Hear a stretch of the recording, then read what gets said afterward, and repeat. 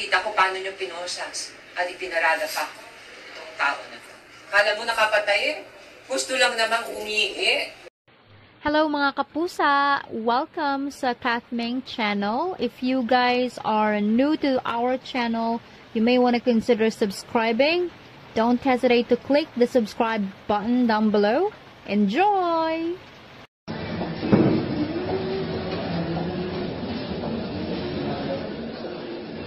Picture ka, ma'am? Video po. Ano po yung sabi niyo kanina? Dito po tayo.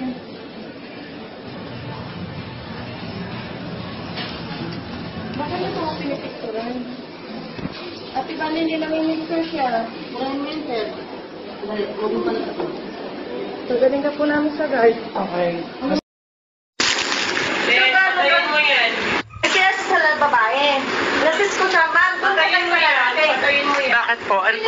Anong batas yun na lalapag? Anong policy po? May utin ka pa rin. Tandaan mo yan. Bawal yan magbibideo ka. Ano na nga agaw na? Dinilit niya. Pinost niya. Siya ang kakasuhan ko. Okay.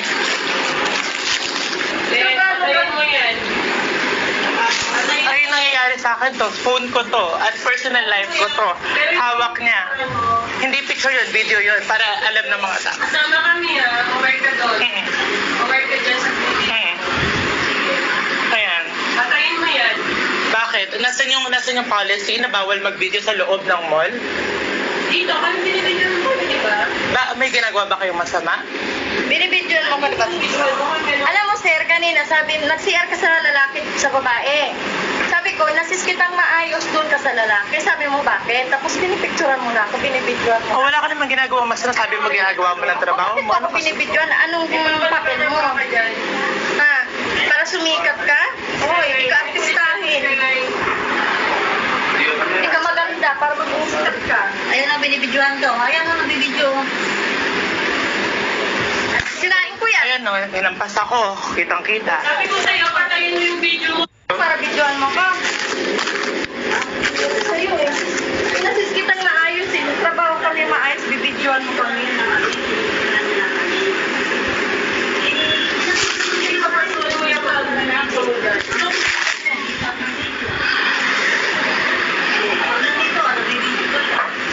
Kaya po, dito po tayo ngayon sa farmer. Ay, sikat siya. Ang ganda niya. Yan po, 3 beses, kita niyo po sa live video, 3 beses po niya ako tinampal. Pati yung cellphone ko, 3 beses niyang tinangkang agawin. Para mag-video. Ayan po. Alam ko mga karapatan ko. Tigilan mo ko. Pati sasali mo pa ako. Nasaan ka dito? Nasaan ka? Gusto mo rin? Ano po, dinala po nila ako rito sa may baba ng Farmers Plaza. Kasi daw po nag-CR ako sa babae. Binitbit po nila ako dito.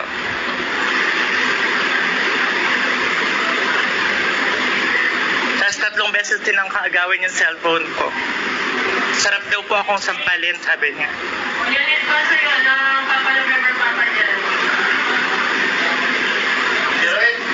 Binitbit ako sa kamay, papunta rito sa baba. Kasi nag-CR daw ako sa babae.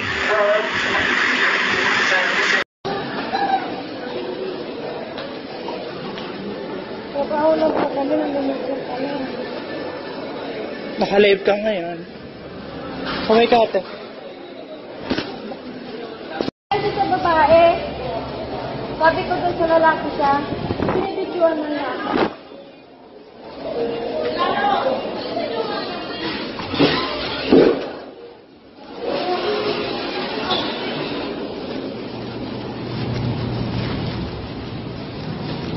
Hindi ko naman pa kayo ng maayos eh. Binibidyoan mo ako.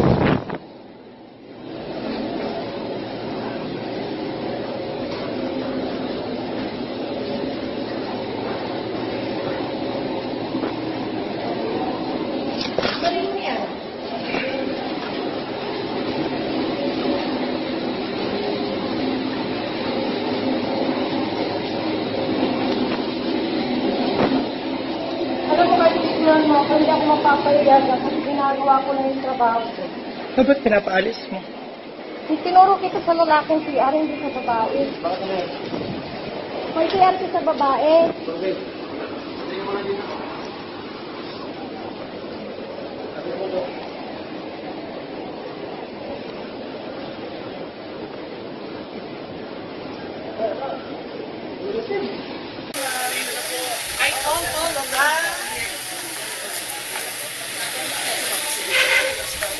Good evening po.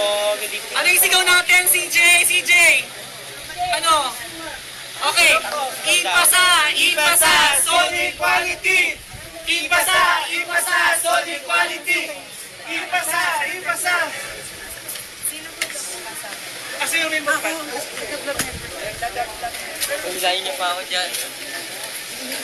Bako yata sa loob.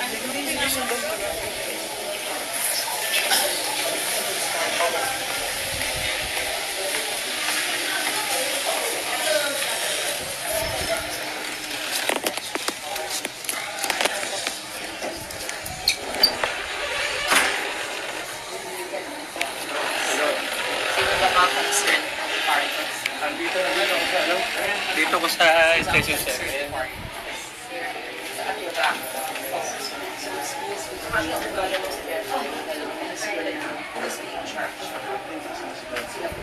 Gtretchen, huwag ka papabrainwash. Fight for our rights. Yes.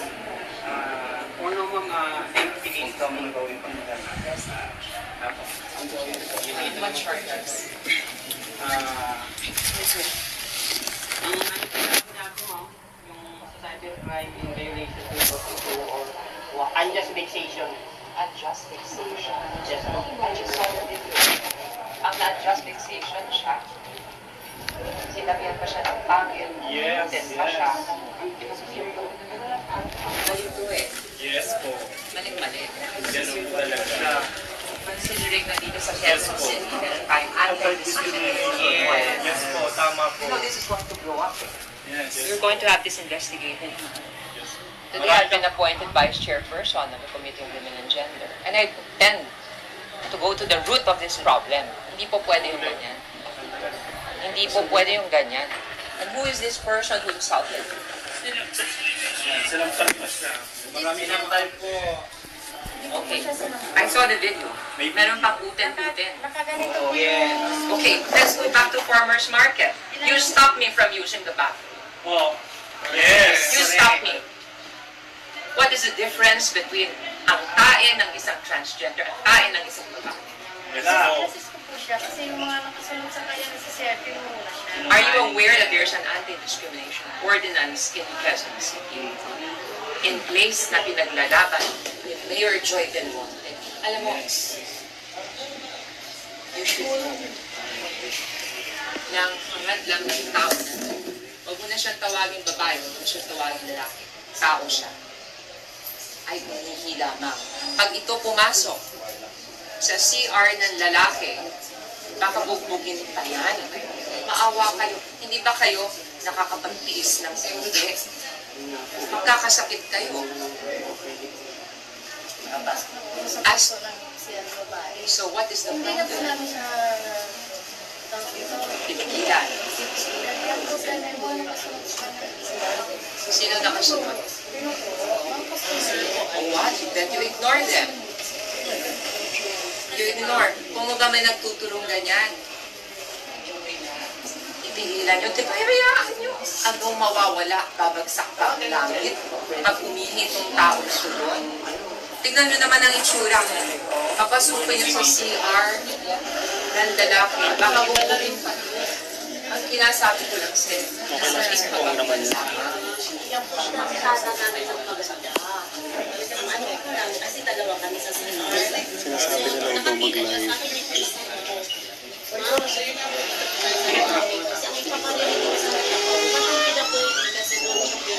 So mag-iintay pa siya. Kasi nakapila din po Kaya bakit siya papasok sa lalaki? Kita nyo, baka bugbugin pa doon pagkatuwaan. Eh yung mga kapwa babae na nga eh. Yung iba dyan na sarado ng lang. Hindi na nga maintindihan. Ano pa kaya ang mga kalalaki? Yun na naisip. Ano ba ang nawawala sa farmer's market? Dapat dyan makausap ko si Mrs. Rojas eh. Makausap ko si former Secretary Mar Rojas. Dahil property nila yung farmers. Dapat malinaw na. At Kahit sino pa man na nasa loob ng Quezon City, sumusunod dapat sa anti-discrimination ordinance. Hindi pa ba kayo nag-gender development? Natatat ba kayo? Hindi ba kayo nagagat dyan sa farmers? Hindi. So, hindi kayo aware na merong patakaran ng ordinance. So, hindi ko lang na yung kayo. Gusto ko unawain. Ako trans woman din ako. Pilitin niyo ako pumasok sa comfort room na lalaki. At talagang ipaglalaban. Kaya may uten na wala. Katulad ng sinasabi. Pinamumukha niyo ka. Tao to. Kapwa Pilipino natin. Meron din naman karapatang dumi, umihi sa banyo. Alam mo ang pinaggalaanan ng mga transgender. Kung maaari lang, huwag nang iihi, huwag nang dumi. Because hindi namin alam kung makakaunawa yung mga tao sa amin. Hi, Naomi. Naomi, can you explain to them that there is an anti-discrimination ordinance dito sa Quezon City? Opo. At yun ang dapat pinapatupad natin. Hindi pa pala nagagat. No. Kasi pala sa gender sensitivity. So, Gretchen, what do you feel about this? I know it's very difficult. Pero from Congress, ipaglalaban namin, marami kaming lalaban para pagtanggol ang karapatan, ang dignidad ng lahat ng Pilipino, kasama na dyan ang LGBT community. Kaya don't feel bad. Kaya nga lang po, mga man,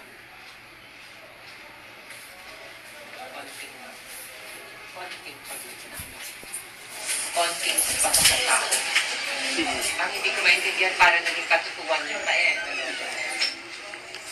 Nakita ko how you confiscated the phone. Nakita ko paano niyo pinosas at ipinarada pa itong tao na to. Kala mo nakapatay eh. Gusto lang namang umihi. Hindi ko namin siya pinosas. Paano nakaposas? Nakita ko sa lecture. Hindi guard ng some farmers. Security guard. Where is the security guard? The farmer. Okay po yun pag may medical po sa hospital. Medical? Bakit kami na medical? Nasakit ka ba? Kasi hindi po kasi mag-complain po sila. Akala ko po yung ordinaryong medical lang na pupunta ka. Hindi ko naman po alam na ipaparada nila sa hospital na posas. Nakatao ba ito? Public hospital Nakatao po ba yun. ito? Alam nyo, hindi naman ito. I'm sorry na lang ha.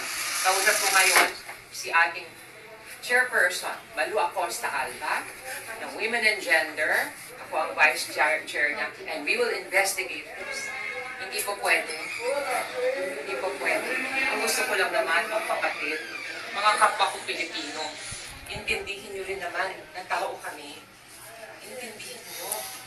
Ano ba naman ang kawawala? Yang bang banyong yan ay napaka-exclusive. Meron pang mga utan-utan na sinasabi. Bakit? Sa banyo ba ng babae, nagpapakitaan ba tayo ng ari? Magsasara lang tayo sa cubicle, mananahimik, uupo at gagawa ng isang bagay na ginagawa ng lahat ng tao. Kay lalaki, babae, bakla, tomboy, transgender, kung ano pa man. Anong napakahirap unawain dyan?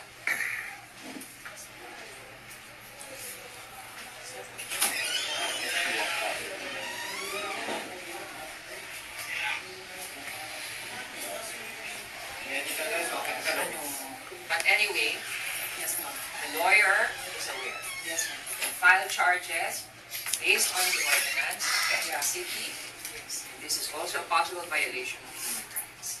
And this is a very bad reflection. And the lack of gender sensitivity, tsaka yung pera ng gender and development ang hindi mo nagagamit sa isang company. I'm sure that Secretary Myro has Mrs. Judy Arageta Rojas are not aware of what is happening right now. They will be the first ones to condemn this. Yes. Yes. They will be the first ones to condemn this. So Gretchen, chin up high. Pipilit ko na lang po. Ay nako, don't Nasa feel that. hospital po ako kahit na nakaposes ako. Hindi na po ako yumuyo ko kasi nakaisip. Siyempre nag-iisip yung mga tao. Wala ka dapat ikahiya. Ano ba ginawa niya? It took them 20 minutes para isang process. Kasi wala po silang susi sa posas. Wala. Sa mobile nakaposas ka rin. Hanggang sa mobile po, dapat po tatanggalin na yun. Ay, wala tayong susi, mamaya na. You see, there is a ano ba kayo? Nananadya kayo. Na pati yung susi. Alam mo, sa buhay na ito, karma is a bitch. Yung pusasan ko ngayon? Excuse me po, ma'am. Bali ako po yung pamangkin niya, uncle niya. Pamangkin ko po siya, no? Ito po yung auntie. Ayun, yun lang. Late ko na po kasi malaman. Kaya gusto ko makatindihan. Kaya pumasok ako ng Opo. Ngayon, kasi pinakita lang sa akin yan. walang nasilang sa parent. So there is no... Tsaka yung humiliation, ako hindi ako naniniwala Kasi nasa security. So gusto ko rin makuha yung opinion ng yayabang ng mga security, ha? Ang sabi ko nila sa akin yung pumangking ko. Sabi ko kasi baka pwedeng sahat na lang kasi kung sinokontak na rin po nila ako para makasagot na lang ako ng mga tawag kasi wala po akong kasama. Sabi nila sa akin, sa pelikula lang daw po nangyayari yun. Wala daw po ako sa pelikula. But you know what, Gretchen? Naniniwala ako. Lahat ng mga bagay nangyayari ng kanila. Ito ang makakapagbukas ng mata. Maraming Filipino sa pag-iusa na pinagdaraanan ng maraming miyembro ng LGBT community at lahat ng mga taong discriminate. Natutusin po, pwede ko na pong palampasin. Pero paalis na po talaga ako. Pero na-realize ko may mali. Kung lagi po kong tatahimik kasi ginagawa nila sa amin. Lalo na po sa Quezon City. Nasaan ba yung kumpanyera mo? Nakausap lang po kayo ng mga mahusay ko. Dapat may siya. Medyo bastos siya, no? Honestly speaking. Alam niyang mali. Gusto lang niyang maliwanagan. Huwag siya mag-alala. Papatawag namin siya sa investigation sa Kongreso. Hindi naman kami nagpapakulong eh. Interviewin lang namin kayo para malaman. Lahat kayo. Lahat kami. Pero sinaktan niya kita. Pinanakit Nakita namin sa video, hinakampas niyo yung phone. Nakita namin sa video. Sino yung bumayon? Kasi kung hindi ikaw, Lumapit ako sa kanya. hindi, ang tanong kung masalba ikaw. Kasi kung hindi ikaw, mere fact na hindi mo siya pinagtanggol. Hindi. Kasi nag-comment na siya sa CR line na inayaan ko siya na kung naganon yung tiyan ko.